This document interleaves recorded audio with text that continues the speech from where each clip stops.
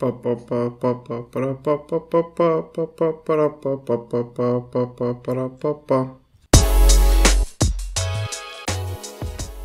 and welcome, my name is Adam, and today I'm gonna show you how to put a square on your face.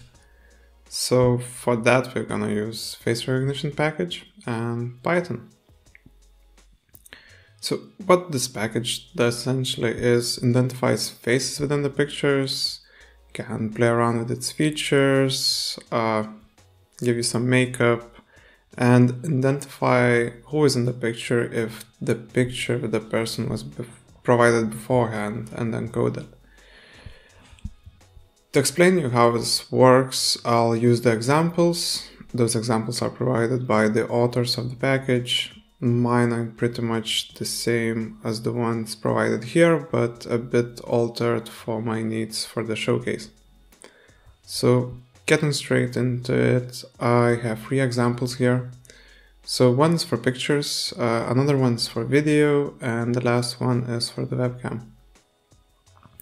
Looking at the packages imported, you can see that the main ones, the face recognition, NumPy, and Pill for the image processing.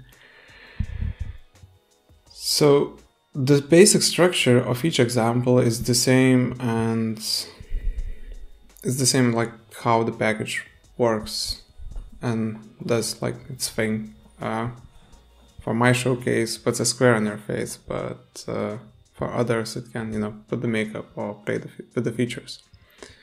So what you start with is you encode the pictures and faces, more specifically, which you want to encode for later identification. So in my case here you can see Adam and Barack. Both of those are encoded.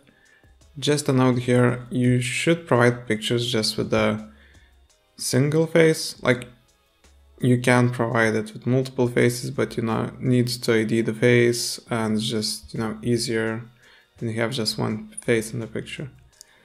Afterwards, you just map the names of the people in the pictures with the encodings. So here are the corresponding encodings, and here are the names, so Adam and Barack, respectively.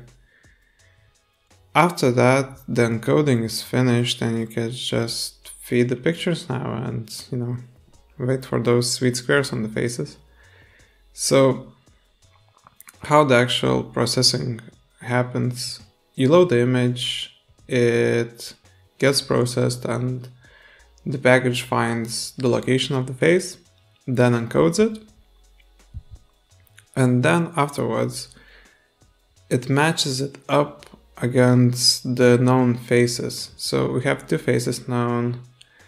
So it matches the faces in the image against those 2 faces. And if the face is unknown, then, well, just use the unknown for it.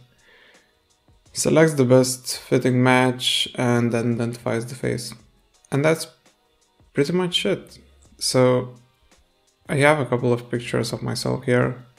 These are taken within 2-week period, and they're in different lighting, different angle, and different people. So what the output of that looks is just this. Here you can see me and Barack identified correctly.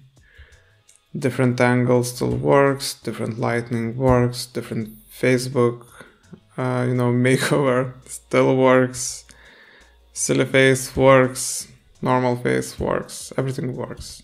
Barack also works.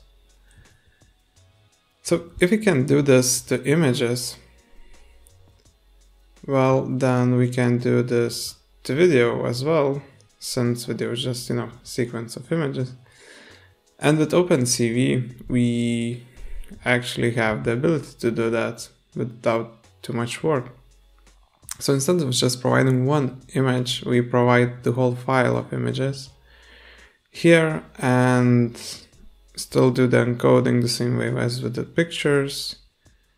And then we provide frame by frame of the picture and identifies the face in that frame, and then put the square and the name on the face.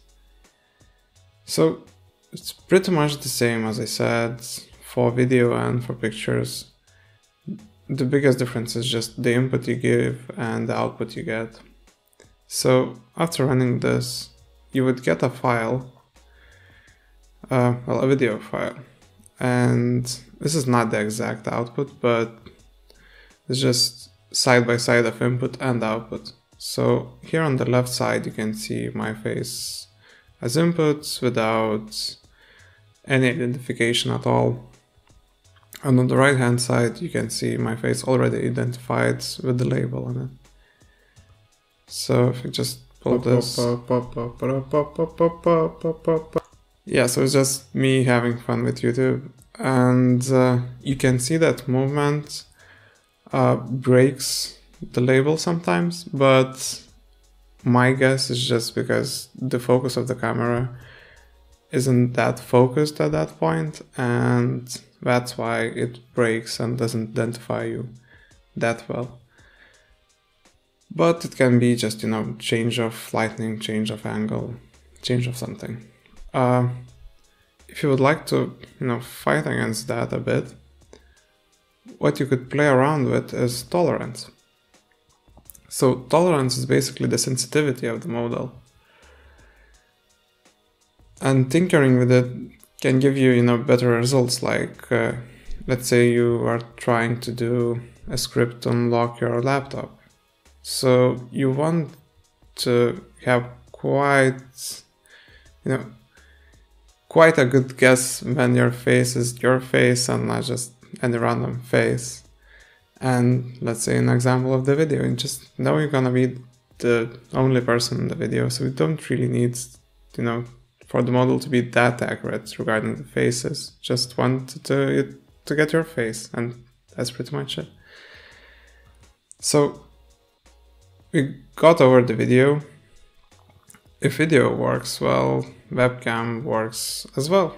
And it's pretty much the same code as with the video. All you do is, instead of a file, you just put a capture device here. Well, capture device ID. 0 is for default one, but if you have another camera like me, you can find your device, well, at least on Linux in dev. So those are under the video. So this is the default one, the first one gonna be the default one for me as well, and the second and third is for the default one as well. So yeah, let me just get this one running. Like that, all the other parts are the same. You still encode the faces, you match those with the names, and then you run it frame by frame. One thing to know is that it shrinks the size of the frame just to make it faster, but at least on my laptop it's still quite laggy. So let's give it a run.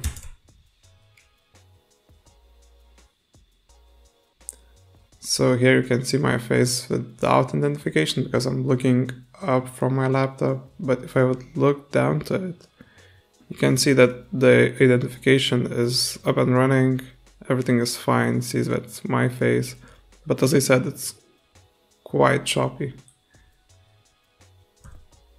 So yeah, so let's say you're a streamer and nobody knows you. You just want, to ID yourself for the people. Well, you can use this to play around. Same with the YouTube videos. Want to make a unique video? Run your clip through this. Have a unique video with your face identified on it. Just, for people to recognize you better. So yeah, regarding this, it's quite easy to use. As I said, I'll put the link to face recognition package down in the description below. I'll put the link to my GitHub for the altered examples. If you want to connect with me, I'll put the links to my social media there as well if you'll have some trouble installing the package or running it or anything, or just want to talk about data science in general. If you like the video, please click the like button. And if you want to follow me on this trippy trip to YouTube and data science, well, consider subscribing. So see you in my next video, I guess.